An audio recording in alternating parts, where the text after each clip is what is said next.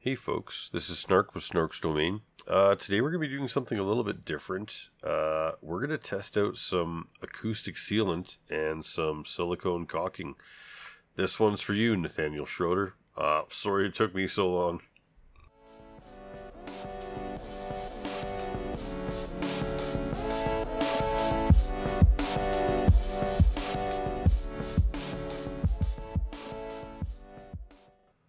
So I went down to my local hardware store and picked up a tube of the acoustic sealant and put it on the hot plate just like normal 2mm gap. Well, actually 1.90 millimeters with those ball bearings that I use. And did the race to 100 just like normal. It was a pretty smelly test. There's lots of VOCs in that acoustic sealant.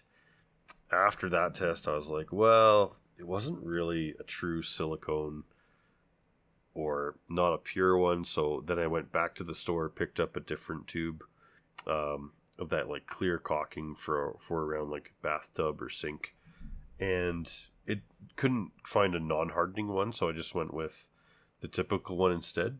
I ran the test with that, and the results were kind of interesting, but I think it's because there was like hardeners and a bunch of other stuff going on. So yeah, let's get to the time lapse here, and then we'll talk about the results afterwards.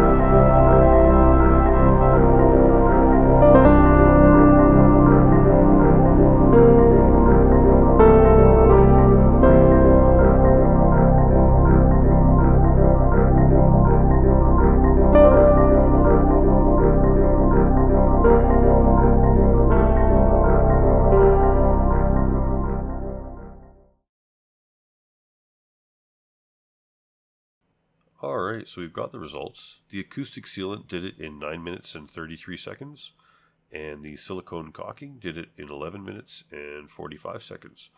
So pretty big gap between the two. I'm not sure what kind of additives are in the acoustic sealant, and it was expanding during the test, as you guys can see in this picture here. And you can also see when I pull it apart, it's really gooey stuff. It took me a long time to clean that up. The silicone also pressed out during the test, and when I took it apart, it was hardened around the edges but soft in the middle. I'm not sure if air pockets were created, but like I don't think it had like the perfect ideal contact after it started heating up. So yeah, I might do the test again at some point with the silicone just for fun, where I'll install it on the hot plate with the ball bearings, the 1.9mm gap, and maybe let it cure for like a few days, maybe even a week, just to make sure the silicone's like completely dry. Do the test again and see what like a cured silicone caulking would do.